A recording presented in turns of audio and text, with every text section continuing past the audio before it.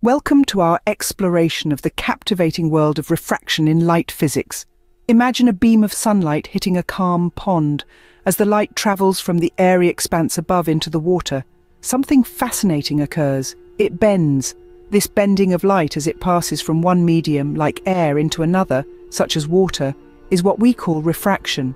Refraction happens because light travels at different speeds in different mediums. In air, light zips along swiftly, but once it hits the water, it slows down.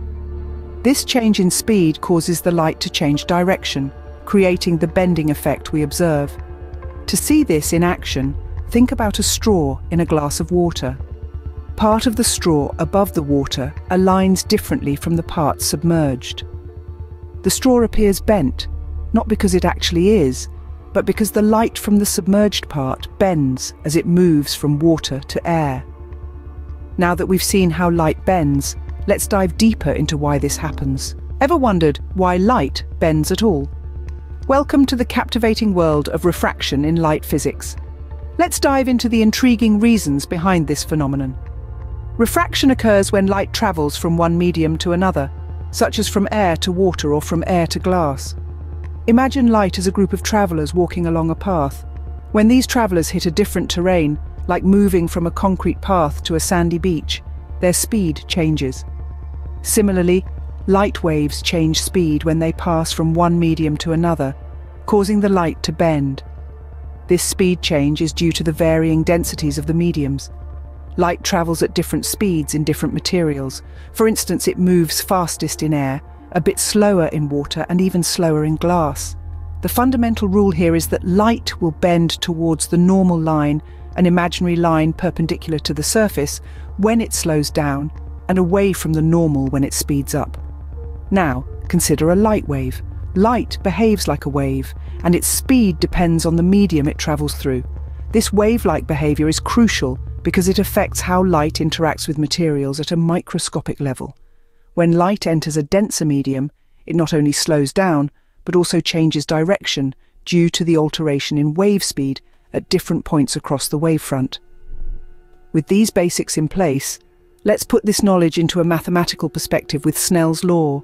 Now, let's delve into the mathematics behind refraction with Snell's law. This fundamental principle helps us understand exactly how and why light bends when it travels from one medium into another. Snell's law states that the ratio of the sine of the angle of incidence to the sine of the angle of refraction is a constant. This constant is known as the refractive index. In simpler terms, this law gives us a way to calculate the change in the light's direction as it passes between different materials. Let's consider air and water. Air has a refractive index of approximately 1, because light travels in air almost as fast as it does in a vacuum. Water, however, has a higher refractive index, about 1.33. This difference in indices is what causes light to bend when it enters water. To see Snell's law in action, imagine a light ray striking water at a 45-degree angle. Using Snell's law, we can calculate the angle at which the light will bend. First, we find the ratio of the sine of the incident angle to the refractive index of water. Then, using the inverse sine function, we determine the refracted angle. Through this method, we find that the light in water bends to an angle significantly less than 45 degrees, demonstrating how Snell's law guides the path of light between mediums.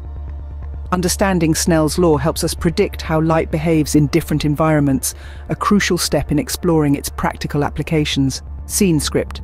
Have you noticed how a straw in water looks broken? That's refraction at play. Let's dive deeper.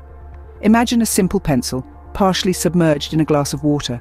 From above, it seems to take a sharp bend at the water's surface. This visual trickery isn't magic, it's physics. As light travels from air into water, it slows down and changes direction due to the differing densities of air and water. This bending of light, or refraction, creates the illusion of the bent pencil. But refraction doesn't stop at tricking our eyes with bent pencils and disjointed straws. It's also why objects underwater often appear closer than they really are. When you look at a fish in a pond, the light reflecting off the fish bends as it exits the water, making the fish seem nearer to the surface than it actually is. These everyday examples are just the tip of the iceberg.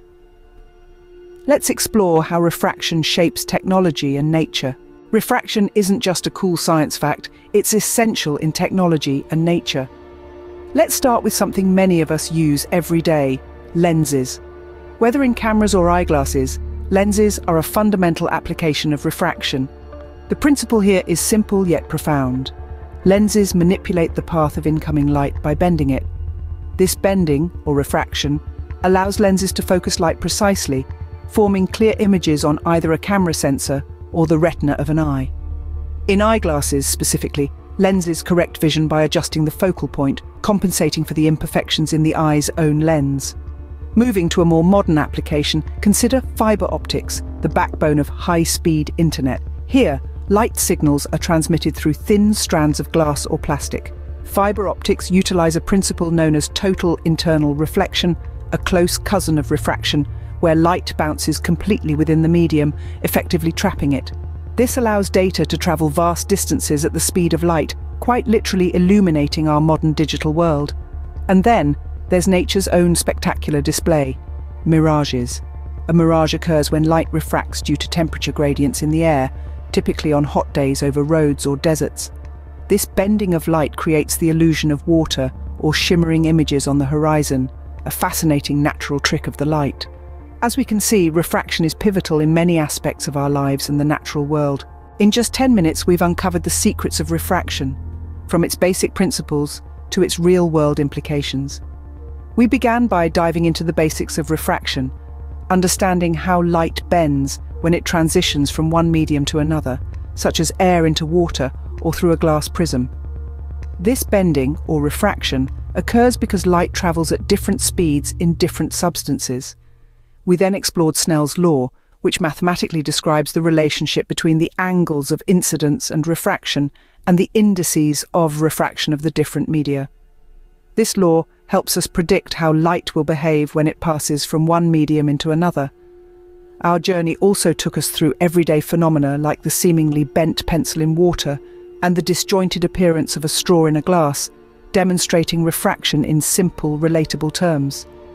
Additionally, we looked at how refraction is foundational in technologies such as lenses in eyeglasses and cameras, and in natural phenomena like mirages. Keep exploring the world of physics and remember, the wonders of refraction are all around us. Thank you for joining us on this journey through the mesmerizing world of refraction. As we part ways, take a moment to observe the subtle magic of light in your daily life. Notice the bending of rays through your morning cup of coffee, or the vibrant hues dispersing from a prism on a sunny day. Let curiosity lead you deeper into the fascinating world of physics, where every phenomenon is a doorway to new knowledge and discovery. Until next time, keep shining bright.